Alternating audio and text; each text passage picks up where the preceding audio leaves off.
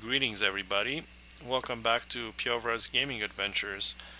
Thank you for stopping by, and today I wanted to talk to you guys about this new driving simulator game that is called Truck World Driving School.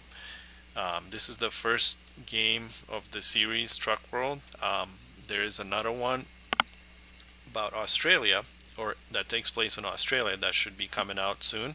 I'm very excited about this series of simulator games because they're a little bit different than what I've been playing before, like SnowRunner and MudRunner and stuff like that. So in these game series you can actually get out of the truck and interact with the truck and the trailer, which is really cool.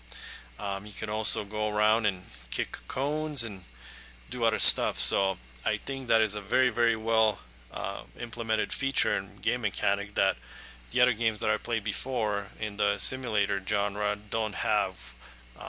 Like I mentioned before, the SnowRunner, MudRunner, American Truck Simulator, and ETS and stuff like that. So the reason I'm making this video is the following. I have a very old computer and I like to play a lot of games, but I constantly run into this issue with having an outdated video card. I'm currently running Windows 7 still, Windows 7 Enterprise or Ultimate. Windows 7 64-bit DirectX 11.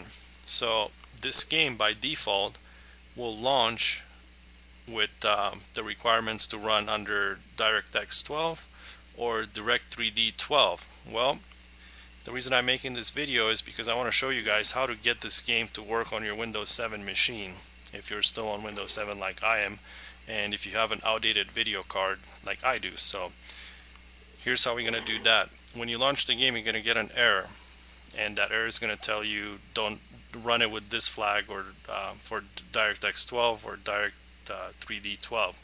So what we're going to do is we're going to go over here in Steam.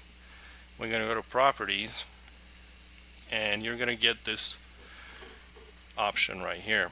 You're going to go General, and your launch options, there's going to be nothing here. Now if you want to run the game and DirectX 11, you just do -DX11.